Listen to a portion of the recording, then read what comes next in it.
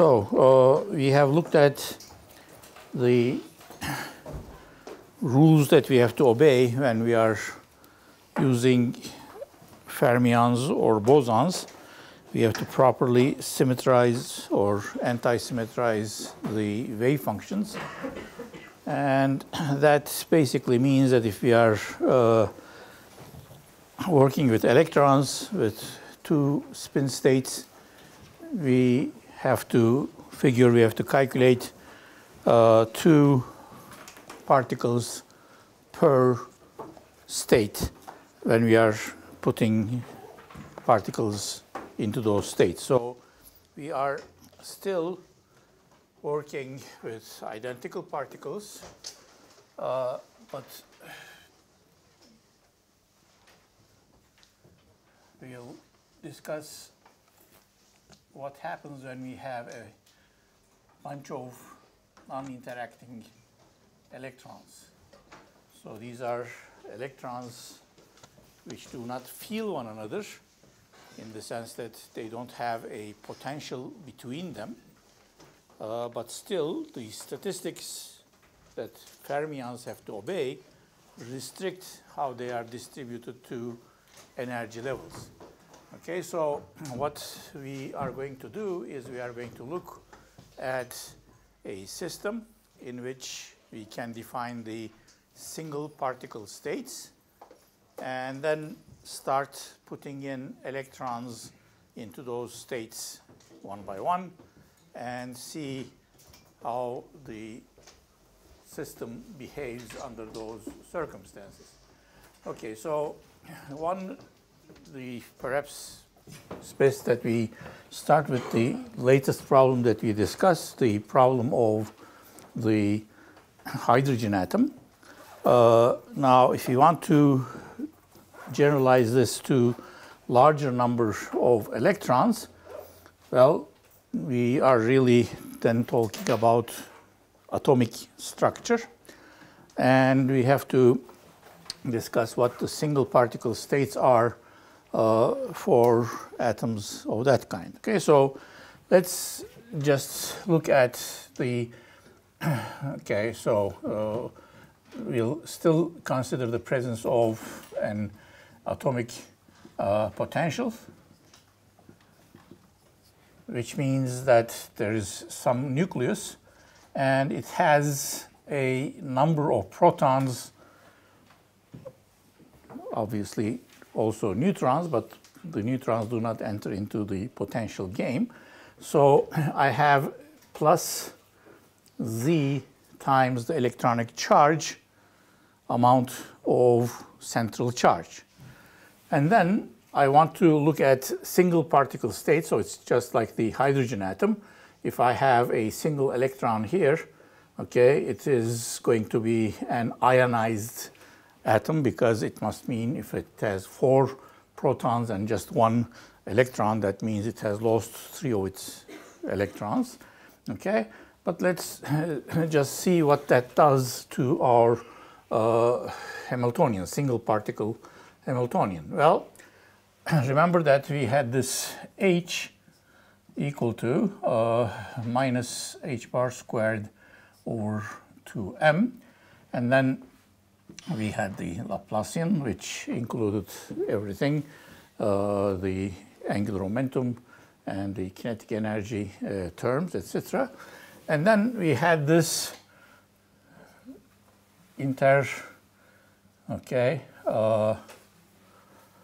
nuclear and electron potential. So it's an attractive potential, and E squared 4 pi epsilon 0 R. Okay, so that was our H. And what did we find? Well, obviously I don't want to go through all of the algebra, but what we found out was that this energy was equal to something, okay, minus something e to the 4, okay, a lot of something else, n squared. Okay, so that was the type of result that we obtained.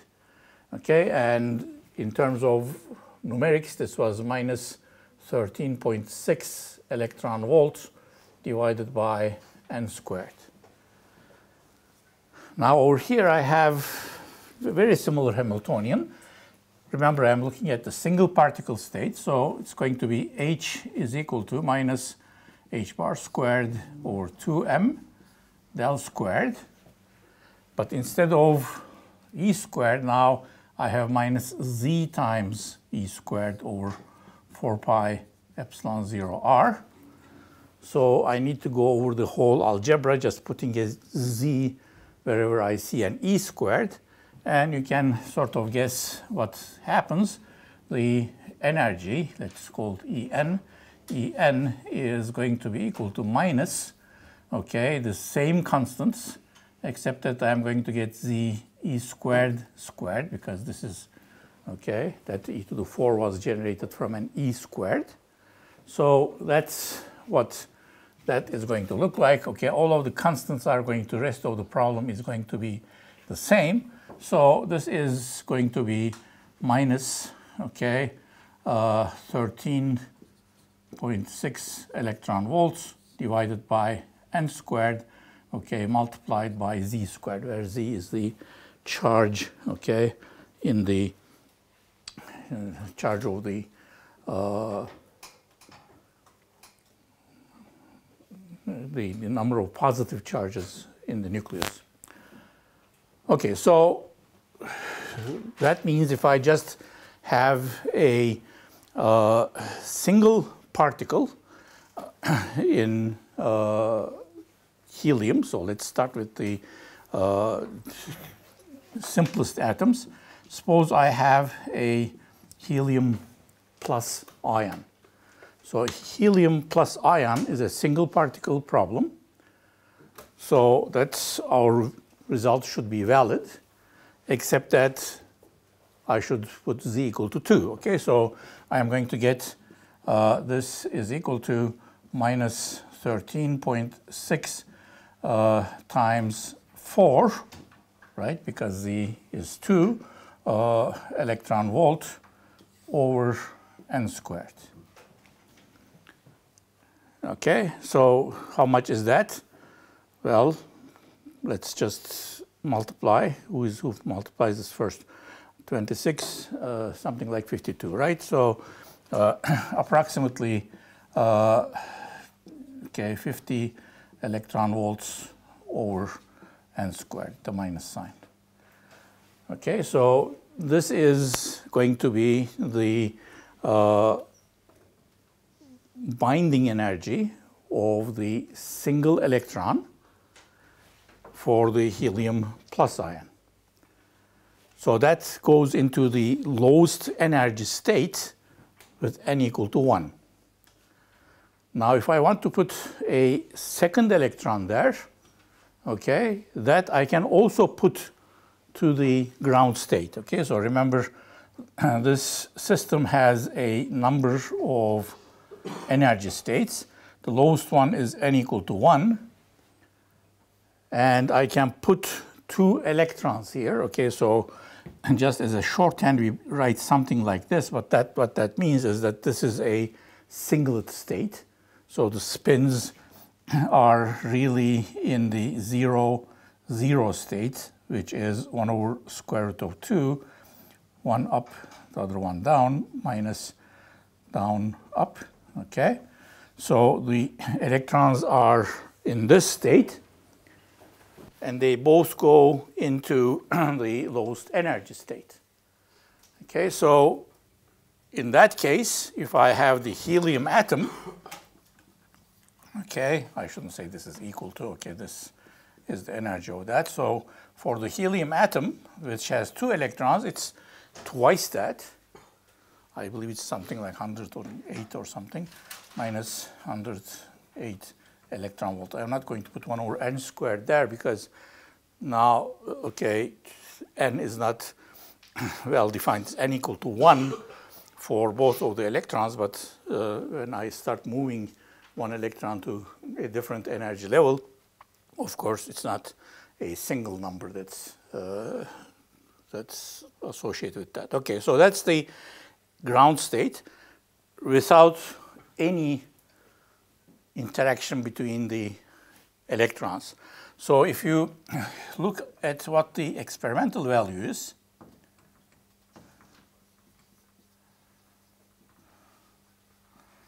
experimental value is around minus 80 electron volts. Okay, so that means there's something like 20, 30 electron volts of less binding energy because the electrons, the two electrons repel one another, right? So that increases the energy. In fact, they are sitting in this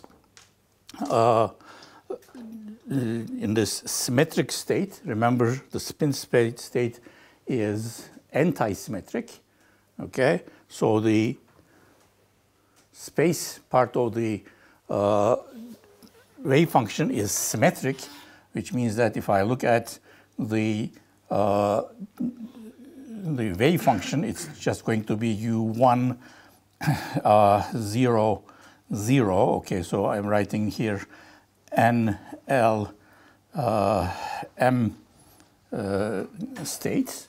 Okay, 1, 0, 0 of x1 times u1, 0, 0 x2. Okay, and these things, remember, they are zeroth order polynomials with exponential, okay, decay.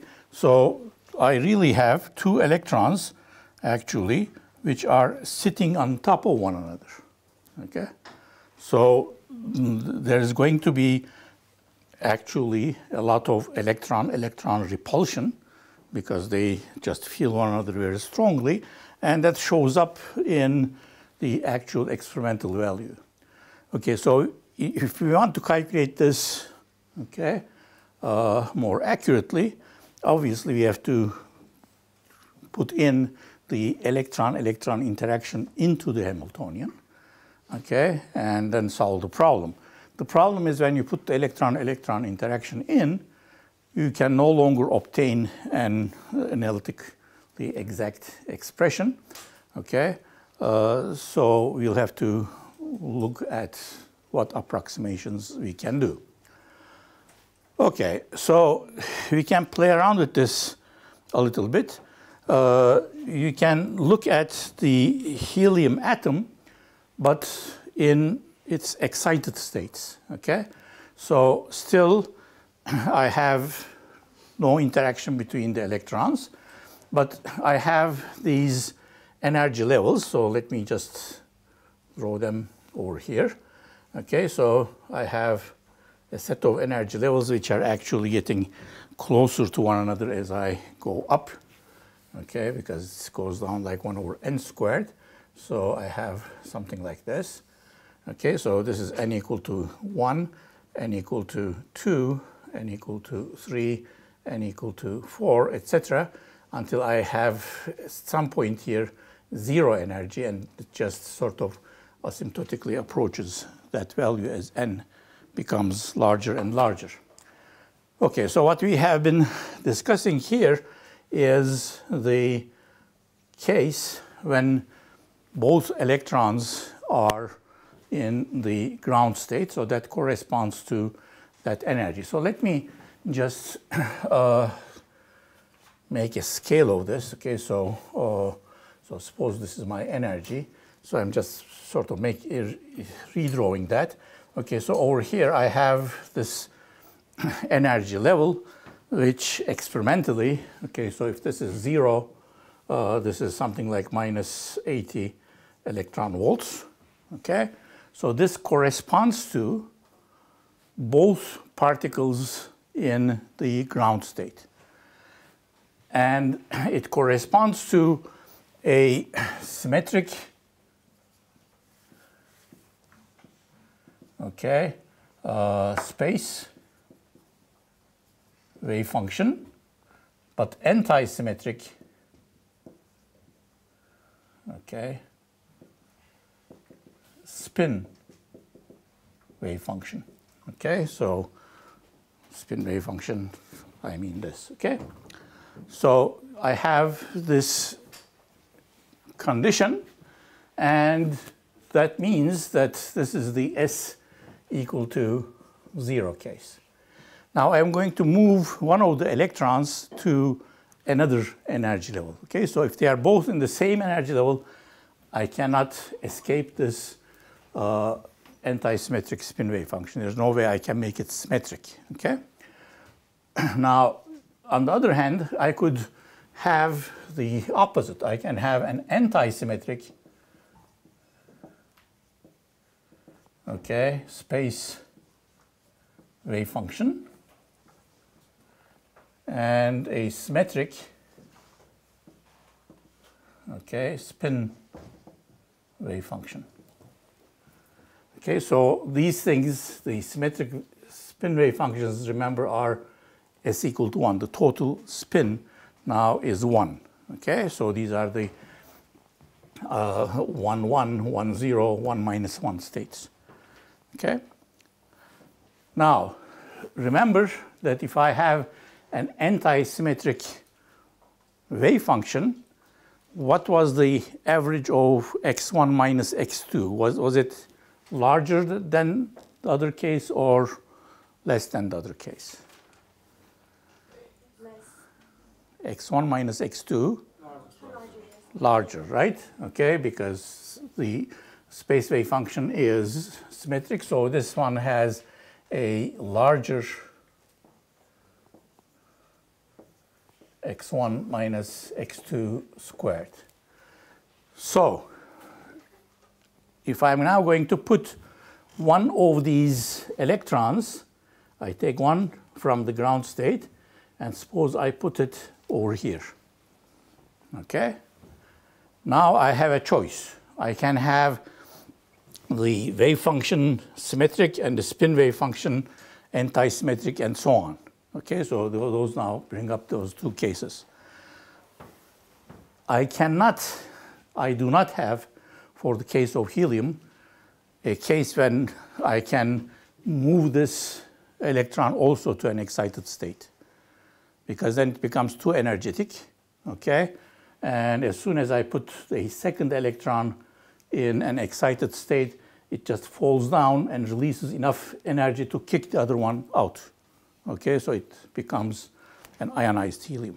Okay, so there's no stable helium in which both electrons are in an excited state. Okay, so one of the electrons must stay in the ground state so the other one can take a trip around. Okay, but of course we don't know which one is which because they are indistinguishable, right? Okay, so under those circumstances, for example, okay, so a little bit of terminology. This is the n equal to 1, okay, and L equal to 0 state. Okay, now for historical reasons, okay, chemists have renamed these things instead of calling them L equal to 0, 1, 2, 3, 4. Okay, they call this one the S state. Okay, and since it's n is equal to 1, this is called the 1s state. Okay, so this is just notation. So L equal to 0, 1, 2, 3 correspond to S, P, D, F type of notation. Okay, so they don't say whatever L equal to 2, they say it's the D orbital. Okay, just notation. Okay, so it's a 1s state has this property. There's no other 1 and something else state. Okay, because I can have only L equal to 0. Now I can go up to n equal to 2. Okay. And have an, again, S equal to 0 for the second electron. So I can have L equals 0 here. Okay. But I can also have the same thing over here. But which one will have the higher energy? in reality, okay? Obviously, according to our calculations, they should be exactly the same, right?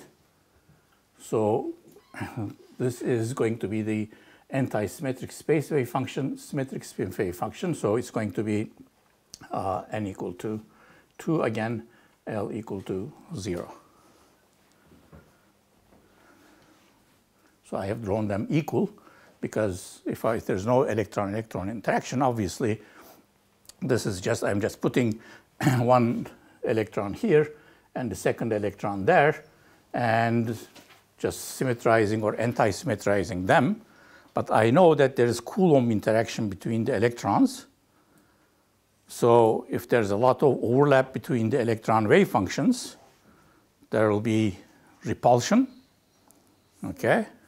So what do I expect here? Which of these things should have a lower energy? Okay, so anti-symmetric space wave function should have a lower energy. So this goes down a little bit lower. Okay, so this is now going to be L equal to 0, N equal to 2, but S equal to 1.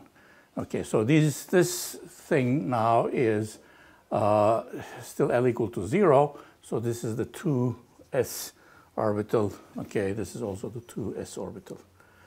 Okay, and to make a distinction between these two, this type of interaction is associated with what is known as para-helium.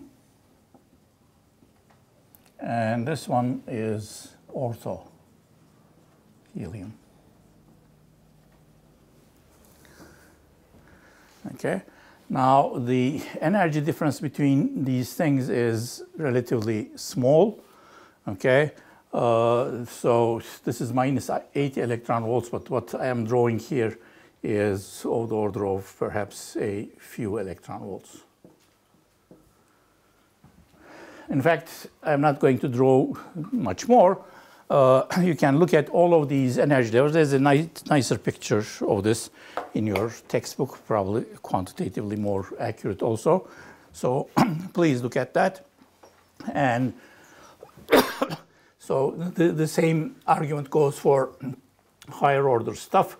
For example, for n equal to, okay, L equal to 0 and n equal to 3, which is going to be the 3s orbitals. This one will have less of electron repulsion than L equal to 0 and equal to 3 for the parahelium. Okay, so that's how these things go for excited states of helium. So excited state of helium means one of the electrons is in the ground state, the other one is in an excited state, and then you also look at the symmetrization or anti-symmetrization of the wave function to get what you have. Okay? Any questions about this? Okay, so this is really, we are getting a little bit into atomic physics, which, yes? Why less repulsion means more energy? Okay, so the energy here, you see, is developed by this minus sign. Okay, that's the attractive potential. That's why we have minus, okay, minus energies. Okay, that's the bound state. So we need to put energy to the electron in order for it to escape. Okay, so that is the energy needed to free both of these electrons. Now, if you have electron-electron interaction, that's something which is going to come in as positive. Okay, so I am going to get here a term which looks like plus E squared over 4 pi epsilon 0. Okay, R1 minus R2. Okay, so this is the energy due to the interaction of two electrons with one another. Okay, so that's going to be some positive quantity. and it's going to be larger if R1 is closer to R2. Okay, so if there's a much overlap, that's going to be a larger quantity. Okay. Yes. Why the symmetric space wave function has lower energy compared to the other? Yeah, probably if you don't understand something, I must have made a mistake. Okay, so this goes up here. Okay, L equal to 0, N equal to 3. Okay, so yes. You said there is no analytical solution. How can you tell when an equation doesn't have analytical solution? Well, if someone finds it, of course, that's an analytical solution. Yes. Better yet, what you can do is, if you are a sufficiently established mathematician, you can say, well, this is the power series expansion or whatever, and this is a special function with my name on it. Okay, so the solution to this equation is, I don't know, Hans beta function or something. Okay, so if you can just, but obviously for something to be considered an analytical solution, the functions that you are using must be, okay, some sort of established set of functions. So same thing is true when you write the Bessel's differential equation, okay, and then you say the solutions are Bessel's equations. But what are Bessel's equations? Okay, those are just certain power series which turn out to be useful in lots of places. Okay, so again, if you can find a solution in terms of the functions that we already know, that's we consider an analytical solution. Otherwise, it's going to be some sort of. Can you tell the difference beforehand? Well, I can't. Maybe some good mathematician can, but even then, I doubt it. You probably have to work on it a little bit to see what type of equation it is, what type of singularities it has, etc., so that whether you can classify it in terms of known types of differential equations. Okay, so let's now start putting in more electrons. Okay, so we have this set of energies. In fact, we are not going to talk any more quantitatively about them, but I'll just throw this set of energy levels again. And let's look at what happens when I have these neutral atoms. Okay, one by one, as we go up higher and higher in the electron number. So the simplest thing that I can have is that I can have a single electron in n equal to 1, and then I know that it has to go into L equal to 0, and that's it. Okay, so that obviously is the hydrogen atom. Now, if you have then a second electron going into it, okay, then you need two positive charges in the nucleus. Okay, that's what we call the helium atom. Now, that means the electron will go to the lowest energy level, which is going to be n equal to 1, L equal to 0 again. Okay, but now the spin part is going to be, okay, for both of them to go in there, okay, it has to be, the spin part has to be okay, space part is going to be symmetric, so spin part is going to be anti-symmetric, so it's going to be an S equal to 0 state. Okay, so this is now, if I just look at what Z is, so this is Z equal to 1, this is Z equal to 2. Now, what happens when you do this, especially for small n, is that when you complete this n, you see this is n equal to 1 in both cases. We just discussed this. They are nice symmetric functions. So these two electrons effectively just go around the nucleus. And suppose I want to put another electron. So where do we end up? Lithium, right? So these are the smallest atoms. So they are useful because they can move around in materials because their size is small. That's why we have these lithium batteries. Okay, it's a small atom that can diffuse through channels and such things. But now, what has happened? If you look at the lithium atom, I have three, positive charges here. And then let me start putting electrons one by one. Okay, so the first two go into the n equal to 1 state, and they are very nice and symmetrical. Now I cannot put anything else, I cannot put another electron into n equal to 1, so the third electron has to go into n equal to 2. But from the perspective of the n equal to 2 electron, which is going to have a larger radius, right? Effectively will be farther away from the nucleus. It sees the other electrons as a complete shell. Okay? So it looks like, there's just a single plus charge there, and it becomes almost hydrogenic, except that, of course, when you have n equal to 2, again, you are going to get an L equal to 0 state, which is going to be spherically symmetric, and therefore it will sit on the nucleus. So again, there will be electron-electron interaction. But still, what you can do is you can treat each one of these shells, each one of these ends, as if you have now a spherical object at the center and then something else on the outside. So that just shows itself in this sequence.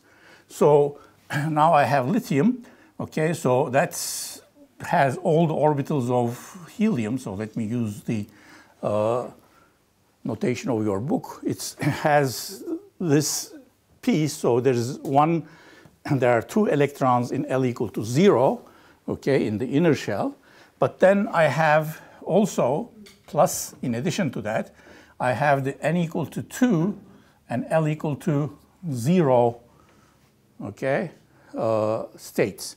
So again, there will be 2 of them, so there will be a single spin state, and then there will be a, double spin state. So that's going to be the next atom, beryllium, so that's going to be this helium plus, that's going to be n equal to 2, L equal to 0 again.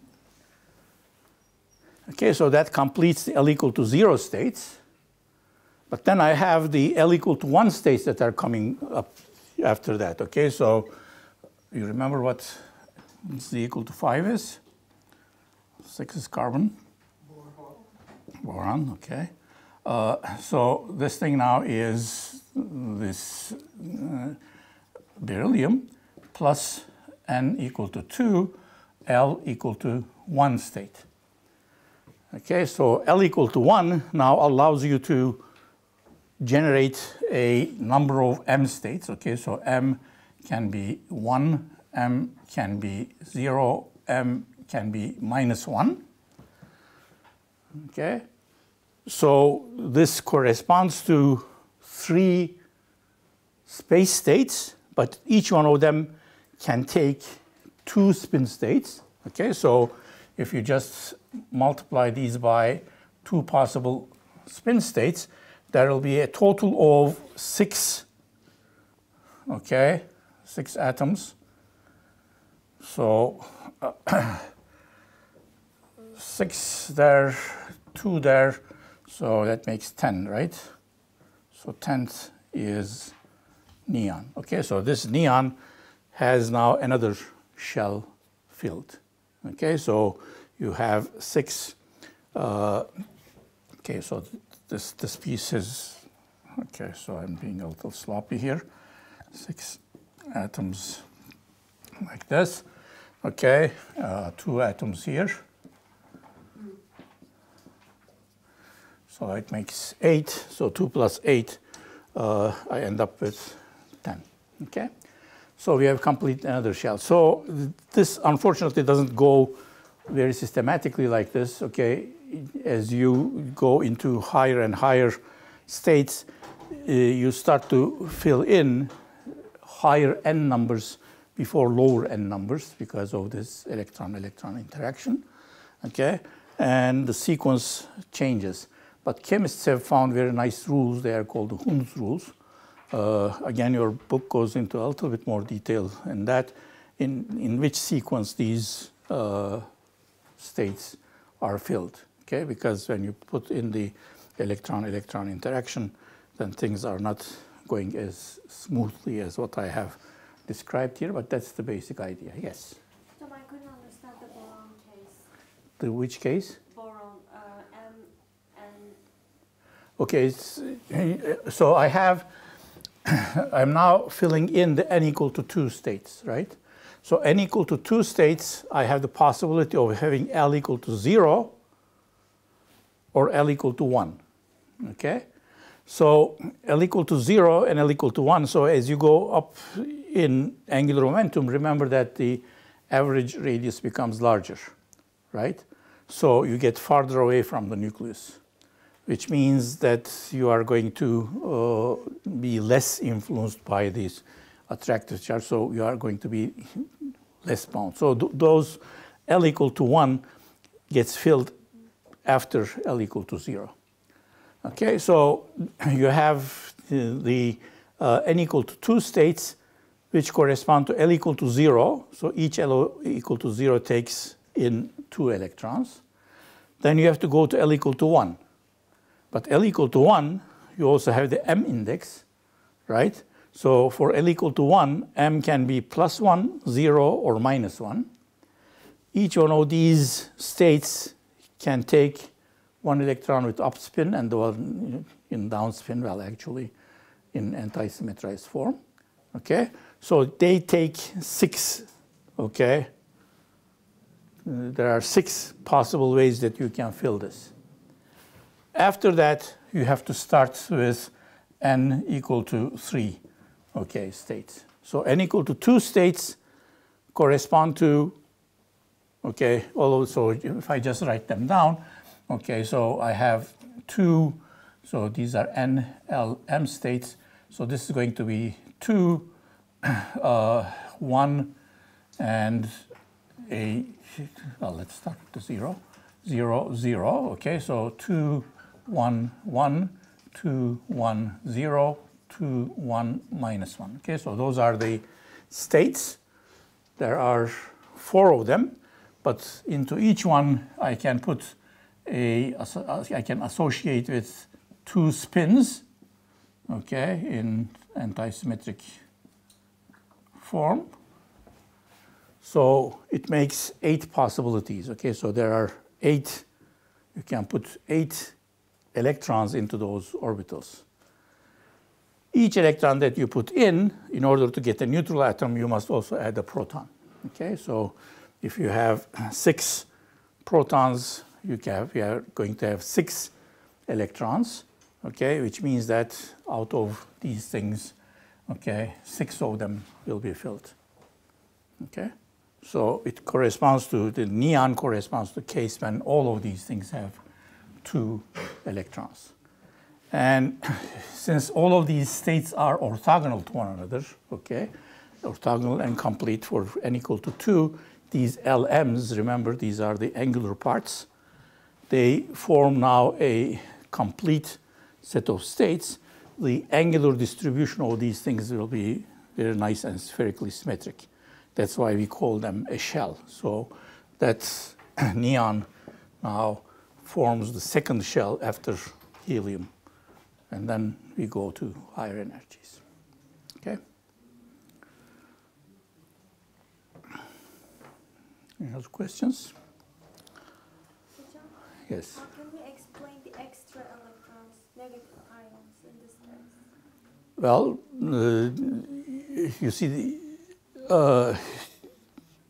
if I put another electron into one of those energy states, and if the energy is, if the total energy is still negative, okay, that will be a negative ion. So if I have a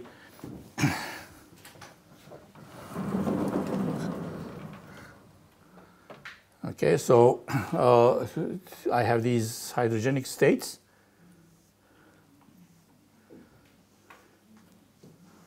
Okay, and then I am going to put in electrons into that. Now, if I, for example, put in an electron here, okay, suppose this is the hydrogen potential, okay, then I know that this is minus 13.6 electron volts.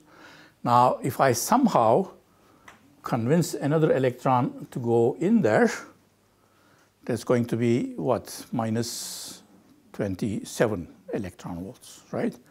Now, if the repulsion, okay, energy between these things is less than, okay, that energy, then, okay, this will at least survive for some time.